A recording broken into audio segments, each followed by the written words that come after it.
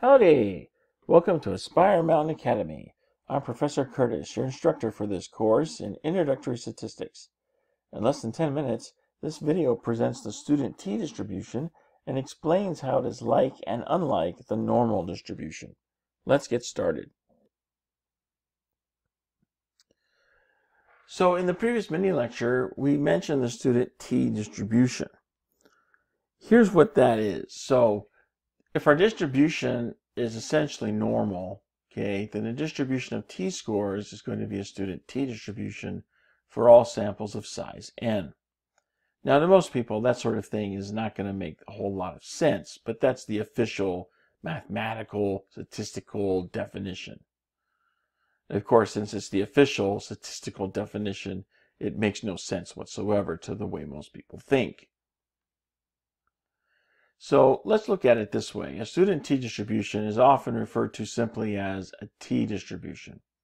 Where does that name student come from? Well, the distribution was actually developed about 100 years ago, maybe a little more than 100 years ago, by an employee of the Guinness Brewery in Ireland.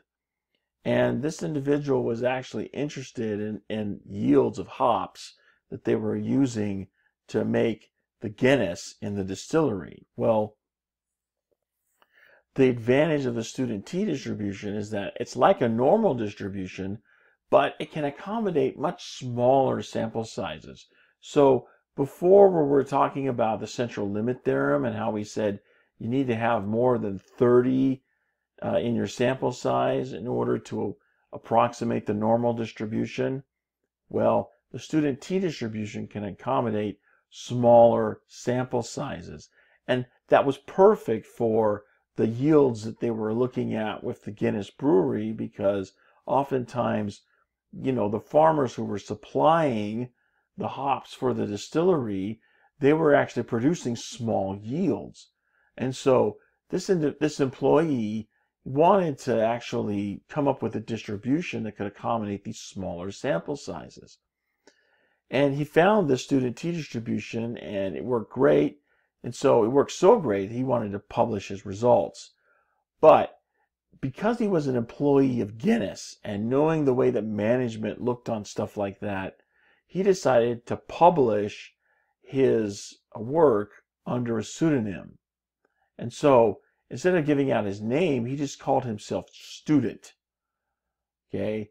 And the T is just the last letter there in the word student. So student T is where the name of the distribution comes from, because that's the name that the guy published the paper under, so that he wouldn't necessarily be connected to Guinness.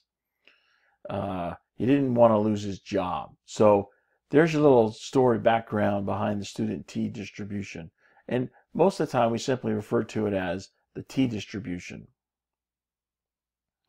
We use t-distributions to find critical values, denoted by t sub alpha over 2, just the same way that we found them for the critical value z-scores for the normal distribution. And we calculate t-scores with this equation, which you'll notice is very similar to the equation that we use to calculate a z-score. The only difference being is that we've got this correction for the smaller sample size here in the denominator of our fraction. Let's look at some of the properties for the student t-distribution. So it actually is slightly different in shape for different sample sizes. Okay, like the normal distribution, the student t-distribution has the same general symmetric bell shape. Okay, but with smaller sizes, it's going to reflect greater variability. So you can see here in the graphic here on the right how you've got different t-distributions for different sample sizes. The larger the sample size gets, the more it approximates that normal distribution. So the lower the sample size, the more you see it towards like this blue curve here in the middle. It moves towards that. So you can see that the tails here become more elongated, and the center, the peak of the distribution, actually gets lower and lower and lower. So it's very much like the normal distribution, but at the same time with some important differences. Now, just like the standard normal distribution, student t-distribution has a mean value of 0. However, because the student t-distribution varies with sample size, the standard deviation is going to be greater than 1. This is different from the standard normal distribution, which always has a standard deviation value equal to 1. As I mentioned before, as the sample size gets larger, the student t-distribution gets closer and closer to that normal distribution. There's an added element here with the student t-distribution we call degrees of freedom. So the reason why you're seeing different shapes, different sizes of the student t-distribution with different sample sizes is because of this concept known as degrees of freedom. Degrees of freedom is simply the number of sample values that can vary after certain restrictions have been imposed on all data values. Typically, the degrees of freedom mean that you're just taking one less than the sample size. Often we abbreviate the degrees of freedom with DF, and for the t-distribution, all we're doing is taking one less than the sample size, and that's degrees of freedom. So if you don't completely understand this mathematical definition for degrees of freedom, it's really important that you get this definition down, that the degrees of freedom for your t-distribution is going to be one less than the sample size.